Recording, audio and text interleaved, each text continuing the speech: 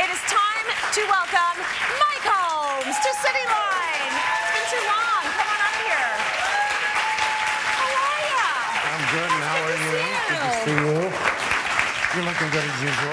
Well, so are you. I mean, I immediately noticed this slimmed down version of you in these overalls, right? He looks like he's lost a few. Just a couple pounds. Just a couple pounds. Yeah. You look great.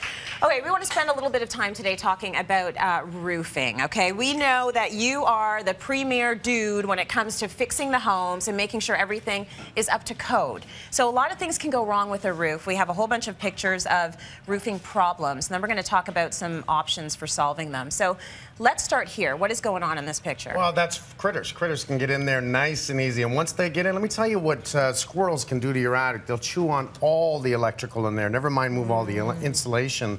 That can cause a lot of problems. So we've had a rough winter. This is the time to take advantage and look at your roof. Too many people concentrating, I want that new kitchen. I know. Forget it. Start with the outside, protect the inside, then move inside, do the kitchen, bathrooms, and I don't care what you do. Yeah. Start with the outside. It's tough to spend that money on the stuff that you actually need that isn't going to be pretty. If your roof looks like this, but you have to do it. That's not good. If What's your roof wrong with that? That is a very old roof. It's been beaten by the sun. It's been beaten by the weather. It's starting to fall apart. And too many people don't actually do anything about the roof until it's starting to leak inside the house. Okay. This is why we need to address it from the outside. Well, I asked you that because that's what my roof looks like. You need a new roof. Okay, good to know. This is what we call a closed valley. So that's the valley in the roof, and Yeah. you're seeing where the shingles join. One underlaps, the other overlaps, and you can see it's starting to curl, and that's probably from a lot of snow. Again, too much snow, ice dams, it can get up underneath it and create a lot of damage. So you need to look at the signs that are talking to you. Your house is talking to you like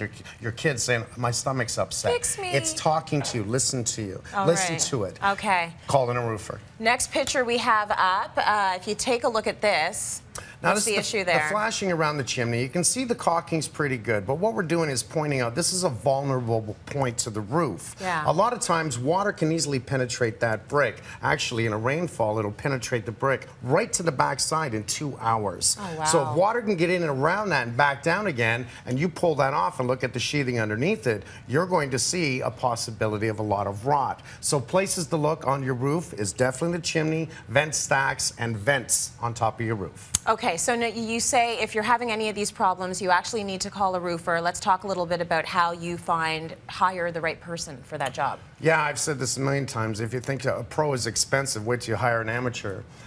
That's the truth. Right. See, now you can look underneath that, what it looks like, and it's so. To do a new roof is on average $5,000 to $10,000, and you want to look at that, and that's really smart money.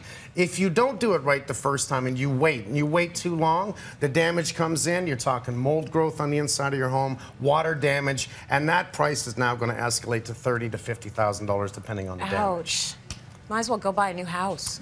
Well, Not that you could get one in Canada for $30,000 to $50,000. I say do it from the outside, then work your way on the inside. How are you finding a good roofer? What credentials are you looking for? There's a lot of roofers on the market. I mean, there's a lot of good roofers on the market, but there's a lot of roofers that people are jumping into the business, especially when it rains, it pours. They're going to come in, and these guys just aren't good enough. You want to ask all the right questions. You know the standard. Are you licensed? Are you insured? Are you covered by WSIB? Really important questions. But things like, you know, if I do a new roof, do you want to take the shingles off? Do you want to go over top of them? I want to hear them say, we strip it every single time so we can take a look at the sheathing. You know, how busy are you? Can you start tomorrow?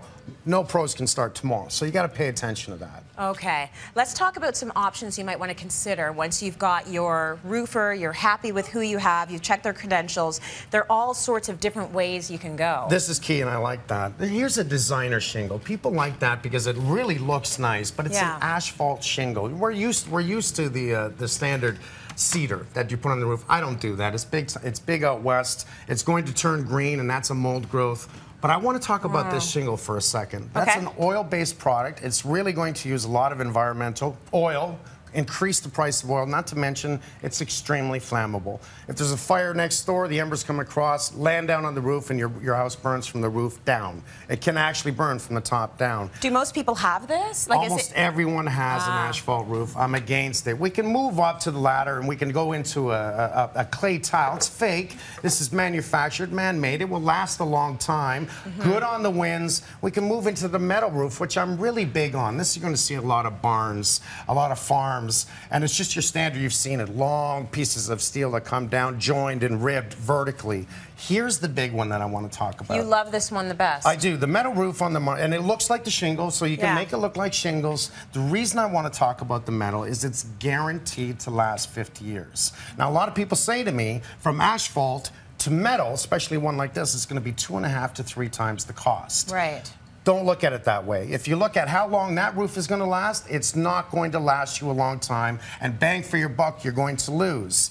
You'll be replacing your roof 3 times with using this compared to this, and right now that tells you for the money, this is where you go, and it's fire rated. How long is that going to last you? 50 years, takes the highest wind. Okay. This is a ceramic that's on top of this. Yes. It's a galvaluminum product, so it's going to last minimum 50 years. Okay.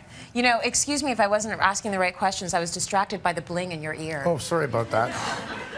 Look at that. They're awesome. Can I borrow them after? Sure. We maybe do an exchange? This is for my dad. This is for New Orleans. That's very cool. I like that.